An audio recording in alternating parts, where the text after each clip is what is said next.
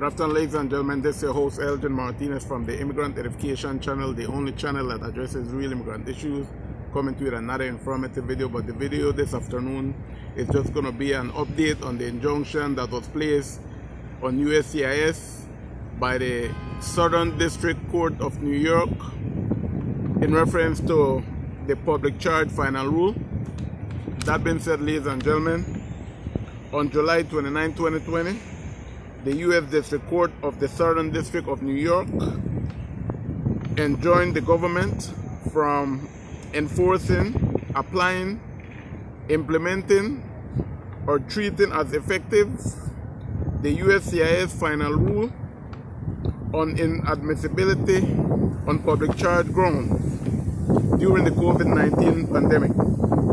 That being said, ladies and gentlemen, the court also issued a separate order granting an injunction that enjoins the government from taking any action to apply the 2018 farm revisions, the Department of State interim final rule on visa ineligibility on public charge grounds, or the President's October 4th, 2019 proclamation suspension of entry of immigrants who will financially burden the United States healthcare system in order to protect the availability of healthcare for Americans.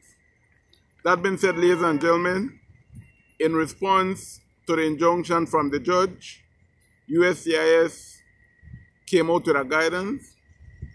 That being said, USCIS guidance on how it will adjudicate cases due to the July 2020 District Court injunction of its public charge final rule. Ladies and gentlemen, on July 31st, 2020, USCIS posted guidance stating that as long as the July 29, 2020 SDNY decision is in effect, USCIS will apply the 1999 public charge guidance that was in place before the public charge rule was implemented on February 24th, 2020, to the adjudication of any application for adjustment of status on or after July 29, 2020. In addition, USCIS will adjudicate any application or petition for extension of non-immigrant stay or change of non-immigrant status on or after July 29, 2020, consistent with regulation in place before the public charge rule was implemented. In other words, ladies and gentlemen, USCIS will not apply the public benefit condition. That being said, ladies and gentlemen, the court injunctions are nationwide.